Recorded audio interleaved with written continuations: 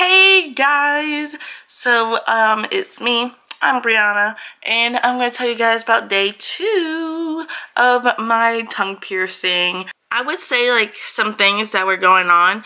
The bottom of my ball would like rub around my web, like down there. Sometimes I'll feel it brush it and it kind of feels weird. I had a lisp. It's hard. It's not hard for me to pronounce some things. Like if I really try and talk, it just sounds weird. My mouth waters and my mouth is watering. I haven't been drooling though in my sleep, which is surprising. But my mouth just waters a lot. I'm just getting used to it being there. Yesterday, it was still hard for me to lift up my tongue. Like that, I could not do that. Like that was impossible and really painful. But yesterday I was not able to do that. I was able to eat. I had fried chicken. I had a baked potato. I had a smoothie. But here's the thing. With my smoothie, it literally took me over an hour to drink a smoothie. But with the straw, since it was so thick, I went to Smoothie King.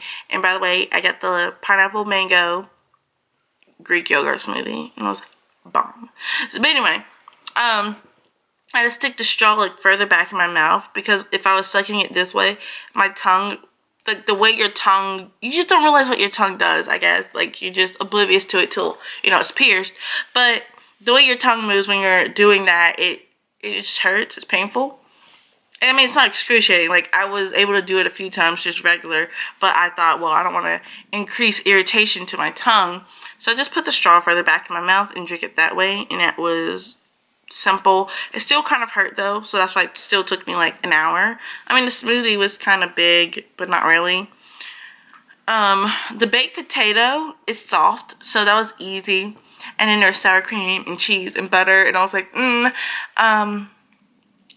the fried chicken, I don't really have to do anything special with that. I could eat it. I was just trying to be cautious where my tongue was, because I didn't want, like, I had it bump, like the jewelry bumped the back of my teeth, but it was never like an actual close call of almost biting it. So it wasn't really a big deal for me. It was just whatevs. Soda was burning my tongue yesterday, so I had no soda. Like, that was a no.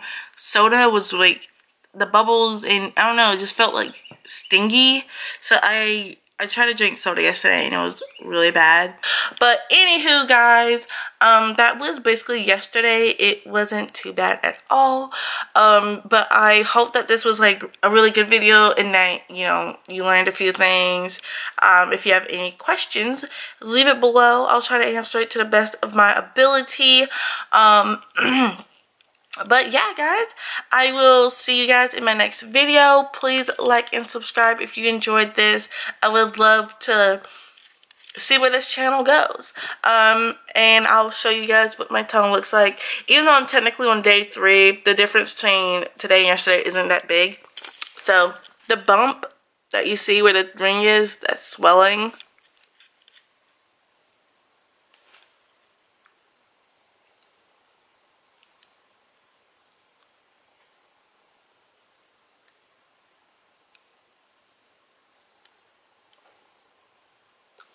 And the crater is normal.